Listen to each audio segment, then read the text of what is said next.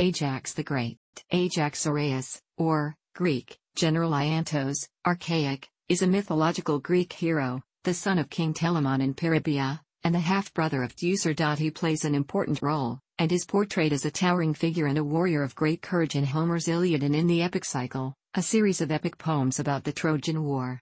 He is also referred to as Telamonian Ajax, in Etruscan recorded as Aivas Tlamunus, Greater Ajax, or Ajax the Great, which distinguishes him from Ajax, son of Oileus, Ajax the Lesser.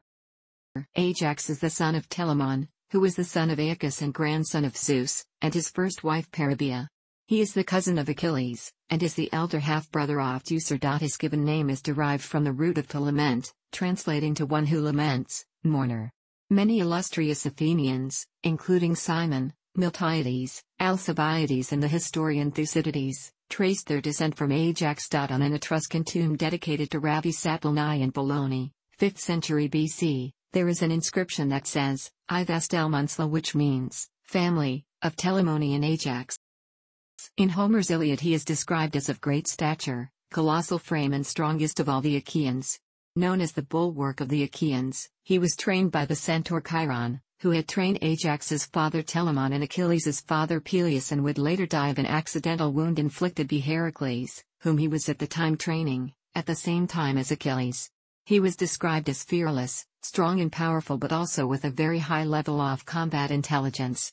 Ajax commands his army wielding a huge shield made of 7 cowhides with a layer of bronze. Most notably, Ajax is not wounded in any of the battles described in the Iliad, and he is the only principal character on either side who does not receive substantial assistance from any of the gods, except for Agamemnon, who take part in the battles, although, in Book 13, Poseidon strikes Ajax with his staff, renewing his strength. Unlike Diomedes, Agamemnon, and Achilles, Ajax appears as a mainly defensive warrior, instrumental in the defense of the Greek camp and ships and that of Patroclus' body. When the Trojans are on the offensive, he is often seen covering the retreat of the Achaeans. Significantly, while one of the deadliest heroes in the whole poem, Ajax has no Aristiad depicting him on the offensive. In the Iliad, Ajax is notable for his abundant strength and courage, seen particularly in 2 fights with Hector. In Book 7, Ajax is chosen by lot to meet Hector in a duel which lasts most of a whole day. Ajax at first gets the better of the encounter, wounding Hector with his spear and knocking him down with a large stone, but Hector fights on until the heralds, acting at the direction of Zeus, call a draw, with the 2 combatants exchanging gifts, Ajax giving Hector a purple sash and Hector giving Ajax his sharp sword. The second fight between Ajax and Hector occurs when the latter breaks into the Mycenaean camp, and fights with the Greeks among the ships. In Book 14, Ajax throws a giant rock at Hector which almost kills him. In Book 15, Hector is restored to his strength by Apollo and returns to attack the ships. Ajax, wielding an enormous spear as a weapon and leaping from ship to ship, holds off the Trojan armies virtually single-handedly. In Book 16, Hector and Ajax duel once again. Hector then disarms Ajax, although Ajax is not hurt, and Ajax is forced to retreat, seeing that Zeus is clearly favoring Hector. Hector and the Trojans succeed in burning one Greek ship, the culmination of an assault that almost finishes the war. Ajax is responsible for the death of many Trojan lords, including forces. Ajax often fought in tandem with his brother Teucer, known for his skill with the bow. Ajax would wield his magnificent shield, as Teucer stood behind picking off enemy Trojans. Achilles was absent during these encounters because of his feud with Agamemnon. In Book 9, Agamemnon and the other Mycenaean chiefs send Ajax, Odysseus and Phoenix to the tent of Achilles in an attempt to reconcile with the great warrior and induce him to return to the fight. Although Ajax speaks earnestly and is well received, he does not succeed in convincing Achilles. When Patroclus is killed, Hector tries to steal his body. Ajax, assisted by Menelaus, succeeds in fighting off the Trojans and taking the body back with his chariot. However, the Trojans have already stripped Patroclus of Achilles' armor. Ajax's prayer to Zeus to remove the fog that has descended on the battle to allow them to fight or die in the light of day has become proverbial. According to Hyginus, in total, Ajax killed 28 people at Troy. As the Iliad comes to a close, Ajax and the majority of other Greek warriors are alive and well. When Achilles dies, killed by Paris, with help from Apollo, Ajax and Odysseus are the heroes who fight against the Trojans to get the body and bury it with his companion, Patroclus. Ajax, with his great shield and spear, manages to recover the body and carry it to the ships, while Odysseus fights off the Trojans. After the burial, each claims Achilles' magical armor, which had been forged on Mount Olympus by the smith god Hephaestus, for himself as recognition for his heroic efforts. A competition is held to determine who deserves the armor. Ajax argues that because of his strength in the fighting he has done for the Greeks, including saving the ships from Hector, and driving him off with a massive rock, he deserves the armor.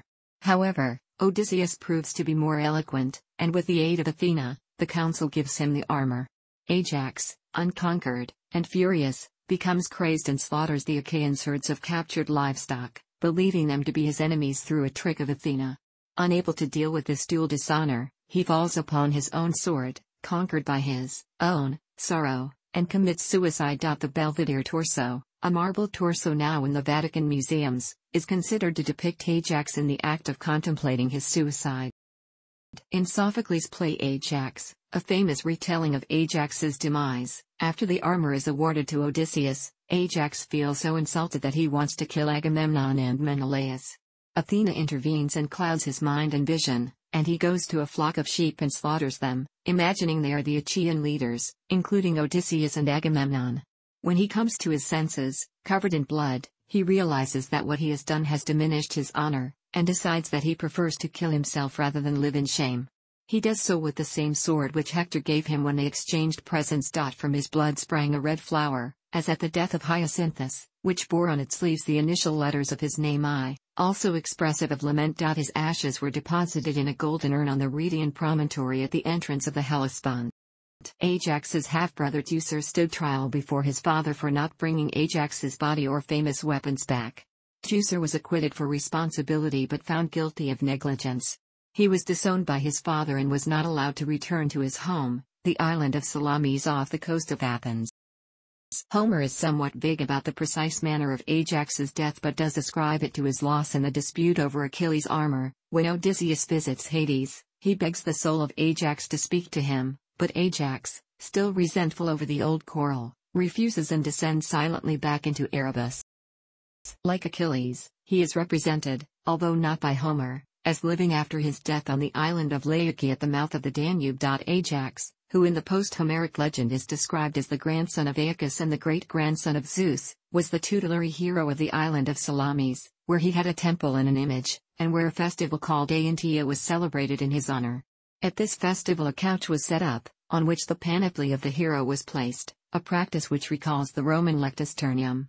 The identification of Ajax with the family of Aeacus was chiefly a matter which concerned the Athenians, after Salamis had come into their possession, on which occasion Solon is said to have inserted a line in the Iliad, 2.557-558, for the purpose of supporting the Athenian claim to the island. Ajax then became an Attic hero. He was worshipped at Athens, where he had a statue in the marketplace, and the tribe Aiantos was named after him. Pausanias also relates that a gigantic skeleton, its kneecap in diameter, appeared on the beach near Sigeon, on the Trojan coast. These bones were identified as those of Ajax. There is a legend that Ajax founded the city of Ajaccio in the Mediterranean island of Corsica, now part of France, and gave it his name. In 2001, Janos Lolos began excavating a Mycenaean palace on the island of Salamis, which he supposed to be the home of the mythological Aiacid dynasty. The ruins have been excavated at a site near the village of Kanakia of Salamis, a few miles off the coast of Athens. The multi-story structure covers and had perhaps 30 rooms. The Trojan War perhaps occurred at the height of the Mycenaean civilization. See discussion of Troy 7, roughly the point at which this palace appears to have been abandoned. Thanks for watching. Don't forget like the video and don't forget to subscribe.